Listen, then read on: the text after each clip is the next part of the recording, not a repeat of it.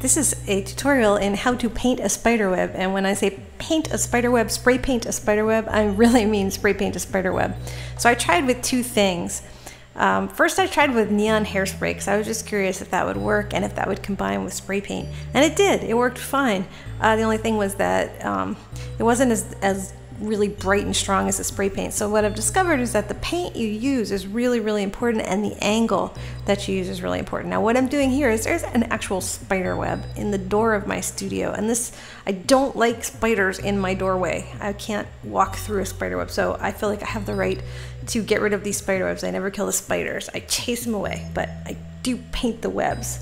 And these are orb spider webs. They're really cool. So what I'm doing here is I'm spraying at this spider web.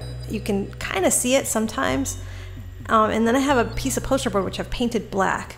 And all I'm doing is kind of capturing the spider web on that piece of poster board. I just touch it to the spider web, you know, as flat as I can, and then the spider web sticks to the poster board. I mean, it's got sticky paint on it, and there it is, painted with like all the neon hairsprays and stuff. And now I'm going to try it with real spray paint. I'm going to use some Montana water-based paint. Here's glossy varnish. Just, you see when you seal it with the glossy varnish, this hairspray stuff kind of dissolves a little bit, so that's not going to work. But it's a cool start. So the next day, there was another spider web in my doorway. And this time I had to chase the spider away with a ruler, so you'll see that. And I'm going to get a really sharp version. So there's the orb spider. I'm going to chase him away. And what I'm going to use is Montana water-based 300 white this time. And what I've discovered is that the trick to really getting a nice bright spider web is, first of all, starting with white, starting with a bright color, and spraying not from the front like I'm doing here, but spraying from the side. Because if you spray from one side and then from the other side, you actually get more spray onto the spider web, and you waste less. So you want to use a nice bright color and spray from the sides, and just keep spraying until you can actually see the spider web in the air. Now if you don't have that particular brand of spray paint, you can use the hairspray stuff, but I totally recommend using white first because that seems to make it brighter.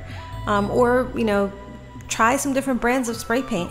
What you want is a lot of stuff to cling to the spider web. You want a thick, you know, really high pigment spray paint. You don't want a watery spray paint because that's not going to work.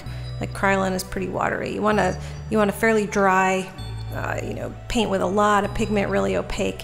And here I'm spraying from the side, and you can see that that spider web is appearing just so much more clearly when I'm spraying from the side, because I'm actually getting it on a whole lot more of the spider web. I go through a lot more of it when I spray from one side and then I spray from the other, so you can actually see it now.